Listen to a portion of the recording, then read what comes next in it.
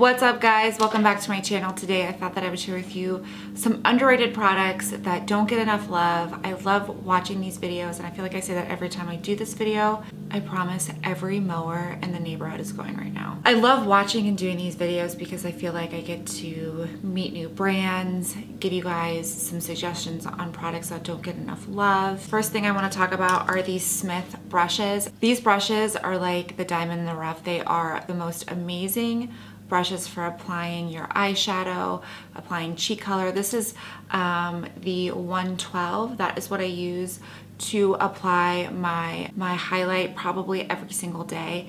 It just picks up the product so nicely, and I think the eye brushes are my favorite. I can't even tell you. I wish I would have purchased like 2 of each. They just apply product so well. 220, that is really great for blending out your crease color. And then these with the points, I have the small one and then this big guy. These lay down your lid color to perfection. And I love the point because I feel like it just gets it to be really, really precise and amazing. The 232, 230, and 235. These are my favorite brushes. You can get them off Beautylish. They don't get enough love and enough press.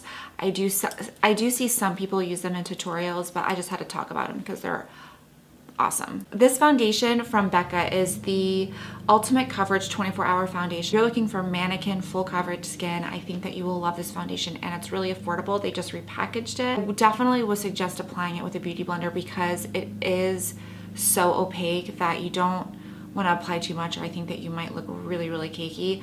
I mean, I really like it. It's one of the better full coverage foundations for a good price. Product is the Too Faced Perfect Flush Blush in Peach Beach. I love this. Carly was wearing it the other day, and well, not the other day, probably like a couple weeks ago, and I was like, what is on your cheeks? It was like the perfect combination of bronze, peach, and nude, and I love it.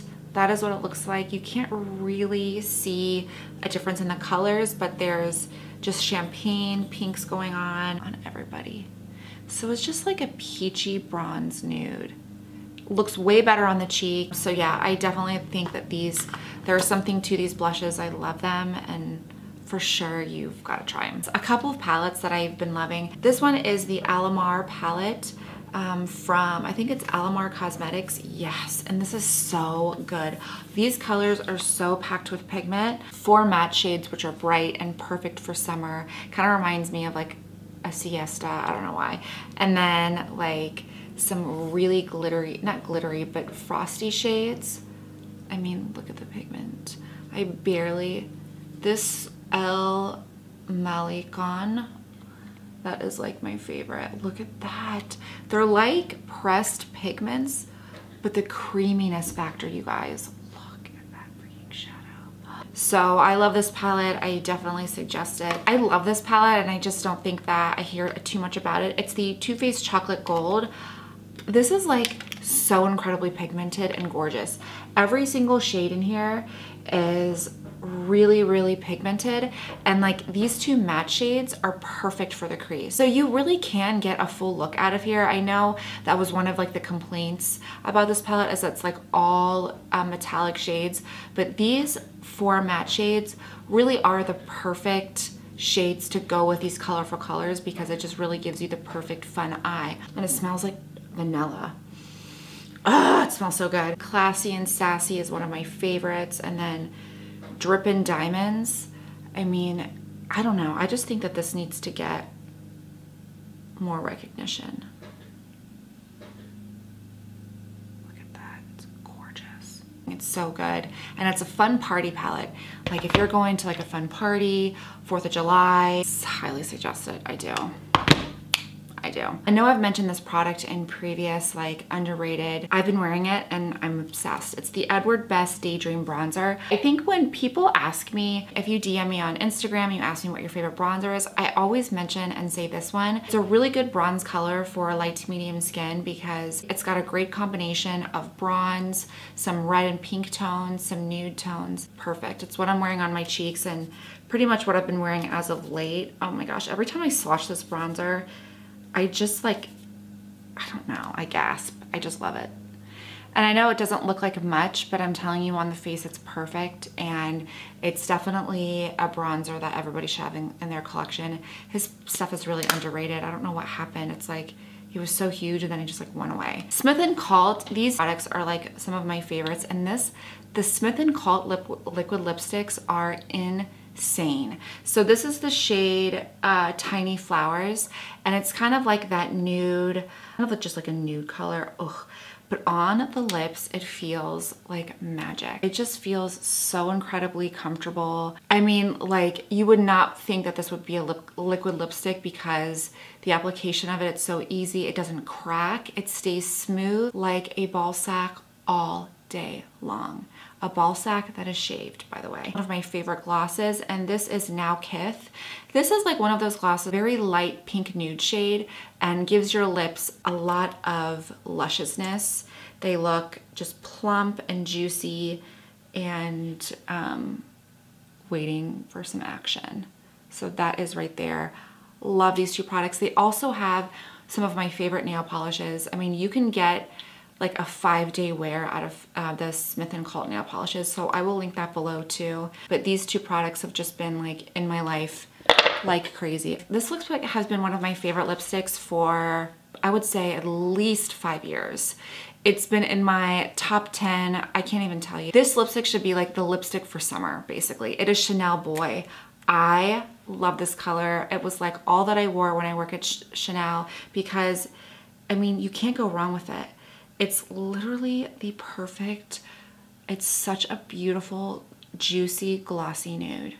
I love it. Every time I put it on, it looks so good. You can't mess it up. You can throw it in your purse, throw it on. You don't need a liner, like a MAC luster. You don't need to really think to put it on. And it's something that you could take to the beach. You could take to a water park, to an amusement park if you just wanted some touch-ups, because nobody wants gloss. Nobody wants to mess with liquid lipsticks or liners. And so this is like the perfect thing. This duo from Pixi, and this is called Delicate Dew. I mean, who knew that this was like liquid gold on your cheeks? It just gives you that wet look. That's what I'm wearing today, and the application is so easy. I mean, it looks like liquid chrome. That is like, you can get that at Target, y'all. Target. Absolutely stunning. You definitely need it. You can buy it at Target. Pretty much my go-to as of late, and Pixi is just not talked about as much. Buxom liquid lipsticks are bomb. I don't even know what they're called, but they're the Buxom liquid lipsticks. I forget what they're actually called, but they are like the Marc Jacobs lipsticks, but $10 cheaper, and they go on like a dream. Very similar to the Smith & Colt, but they give like a plumping action. I have 3 colors. I have Honeydew, and this is just a warm peachy nude. And then I have Taupe It Off, which is my favorite. And then I also, lastly, which is this beautiful bright coral shade, it's Feel the Passion.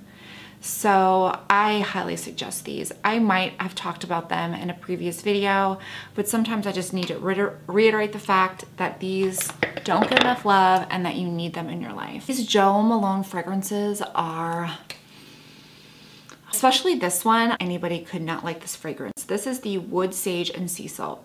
Like this fresh, earthy scent. It is so good. It's my favorite. It smells so good.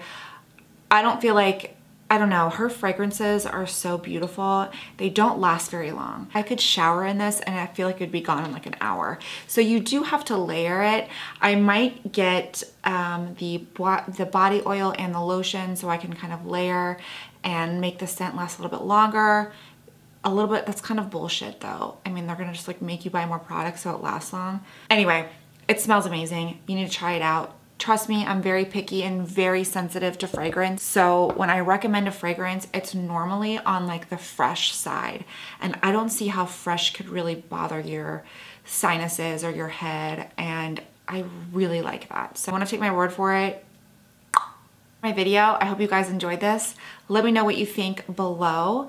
And if you have any underrated products that you think that I should try or get for my next video, let me know, because I'm always on the lookout for new brands, new products that I don't hear about, because you usually hear about the same shit over and over again, and I just like want to try like new stuff. So let me know, and I'll see you guys next time. Bye.